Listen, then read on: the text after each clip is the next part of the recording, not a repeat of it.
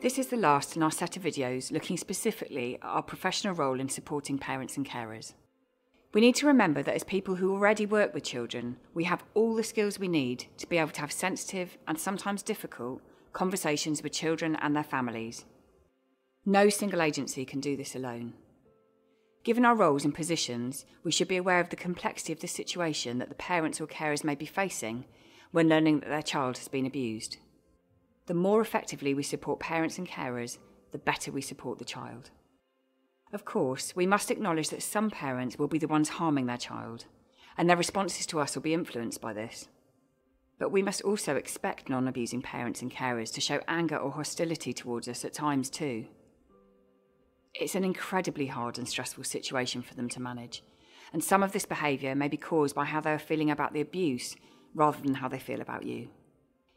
Keep in mind that the turmoil they're experiencing in relation to the discovery of sexual abuse is likely to have knock-on effects to other challenges in their lives too. While some parents and carers may deny what has happened due to their own involvement, there are many different reasons why they may deny the abuse has occurred, and they may take time to come to terms with it. Be sensitive to the fact that some parents will have very mixed feelings about the involvement of certain agencies. They may have had previous experiences which have left them feeling distrustful or resentful. Above all, work together in partnership with the parents or carers wherever possible, ensuring that they are kept informed and involved. The complexity of child sexual abuse means that responsibility for prevention, protection and support sits with a number of different professionals.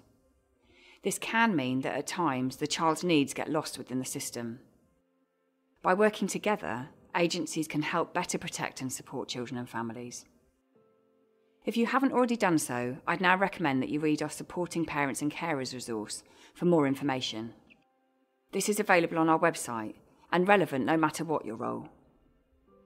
This brings us to the end of this set of videos on supporting parents and carers, but also overall on this series of videos on tackling child sexual abuse. A few final words then. Child sexual abuse takes many forms, but the majority of sexual abuse happens within the family environment.